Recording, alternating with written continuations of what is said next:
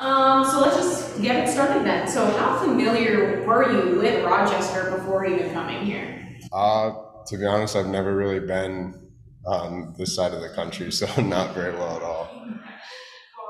No, Amir from Yep. Iowa last season. So how did that make this adjustment maybe a little more comfy for you or a little easier for you to make your way over here? Yeah, I mean, for sure, it always helps having someone, especially someone as helpful as Amir. Uh, he actually called me to set up the like flights and everything, so it was pretty awesome to get that call from him. So it was pretty cool.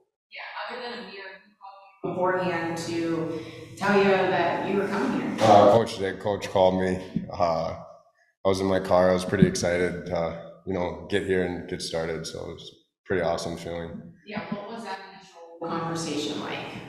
Um, just calling to say that I might be heading here, prepare, and then just kind of talked about expectations from my game and to bring here for the team and hopefully help out in any way I can. Yeah, what were those expectations from coach? I'm just kind of a stay-at-home defensive defenseman. Try to play physical and just get it to the hands of the forwards and let them do stuff with it. So.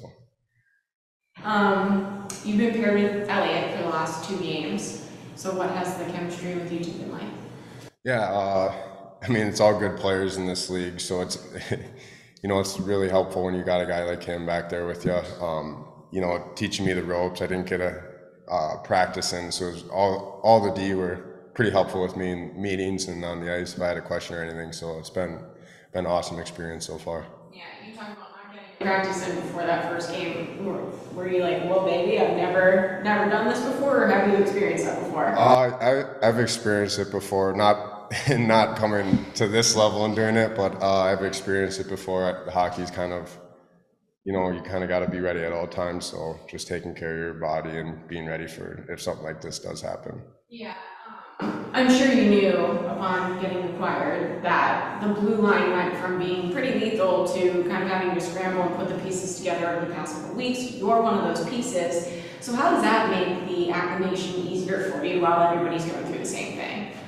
Yeah, I mean, like I said earlier, all the D have been extremely helpful. I heard that it was, pretty banged up and, call ups and stuff like that.